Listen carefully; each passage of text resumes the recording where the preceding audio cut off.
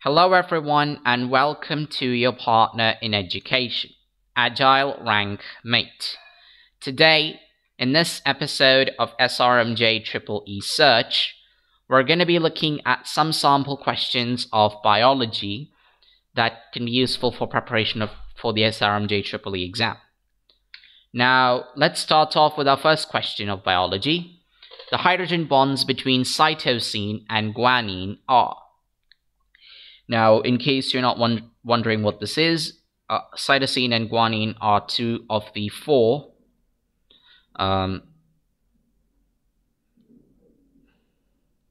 nitrogen bases.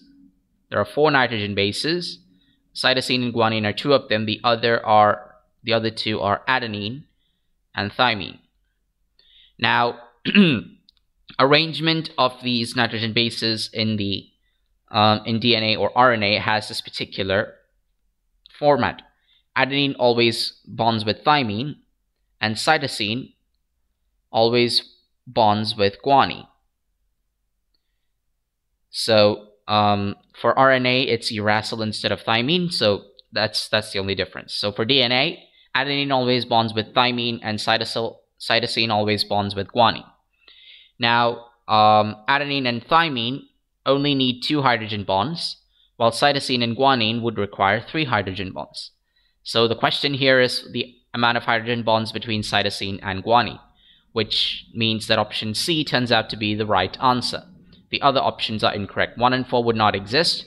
2 is the case for adenine and thymine.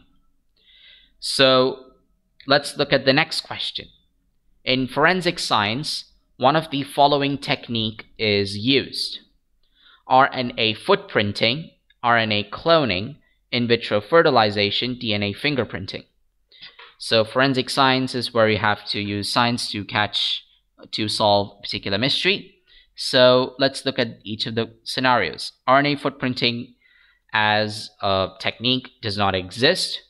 RNA cloning is where you clone RNA for various purposes.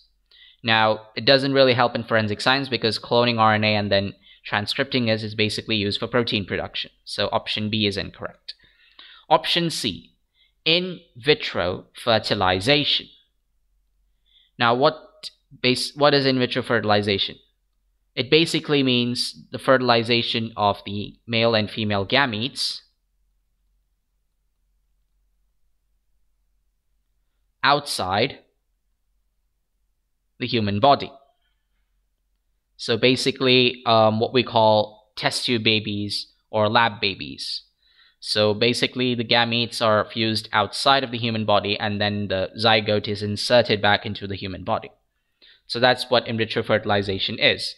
And as you can see, it's mostly used for couples who can't conceive and not for forensic science. So option C is also incorrect, which means the right option is option D, DNA fingerprinting. Now, fingerprinting by itself is basically taking someone's fingerprint because they're unique for every person. The idea is the same for DNA fingerprinting, except that it just analyzes your DNA and finds similarities and differences in order to find out who stole, was the mystery person.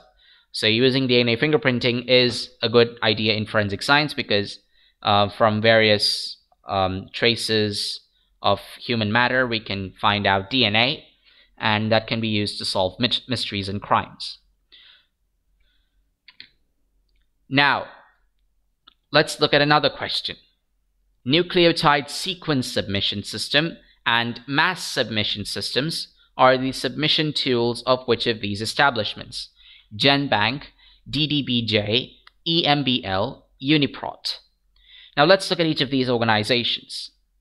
UniProt is a database, and it's a database which looks at collecting protein sequences and functional information.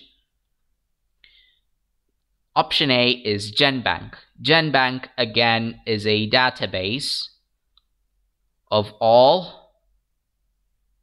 nucleotide sequences and protein translations. Option C, EMBL. EMBL is short form for the European Molecular Biology Lab. So basically this is a laboratory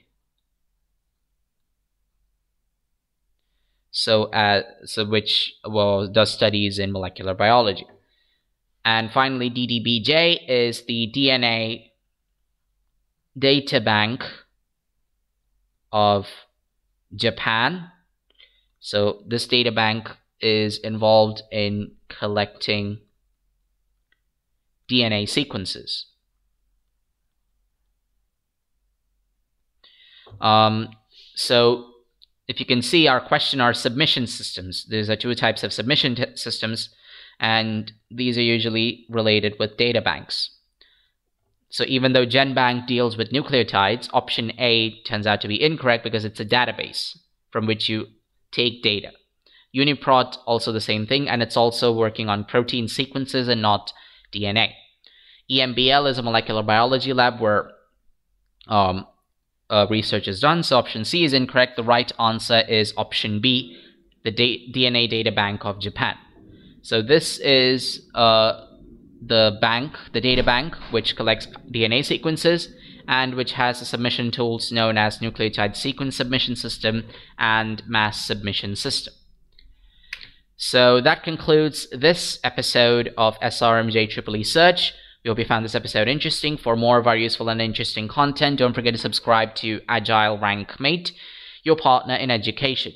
If you want to get the latest updates from our channel, then please don't forget to hit the bell icon present below the video. So until the next webisode, take care, stay alert, bye-bye for now.